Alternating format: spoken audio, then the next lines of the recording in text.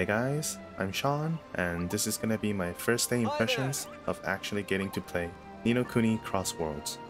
So I'm playing Swordsman as a free-to-play player, and at the moment, almost everything is auto.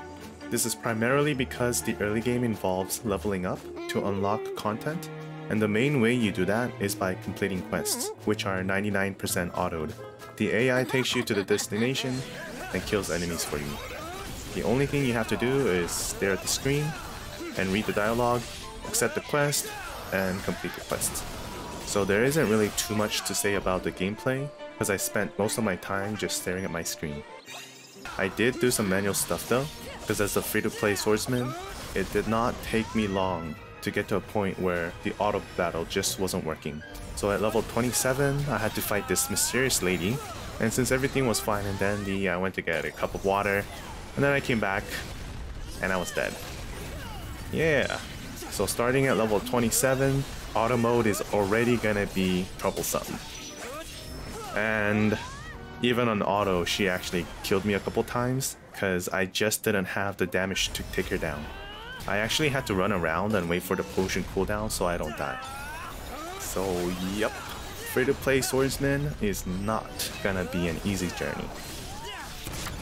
I also did some field bossing and a little bit of dimensional porter.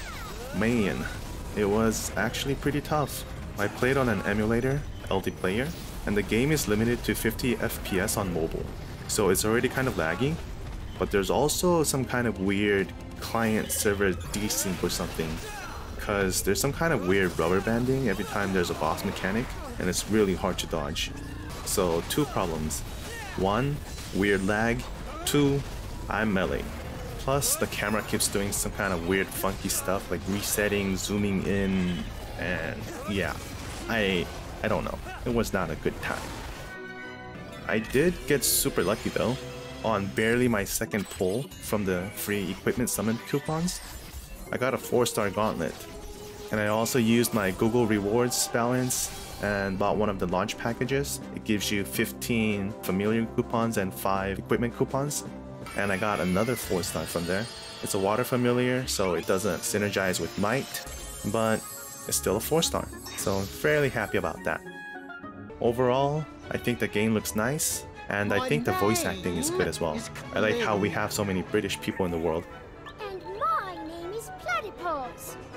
And for gameplay, I only scraped the surface of what you would do on manual, but I'm hoping it'll get better. Huh? What the... Oh fuck! Still, I'm enjoying the game so far, and I'm hoping they fix the lag so manual becomes better. Okay, bye.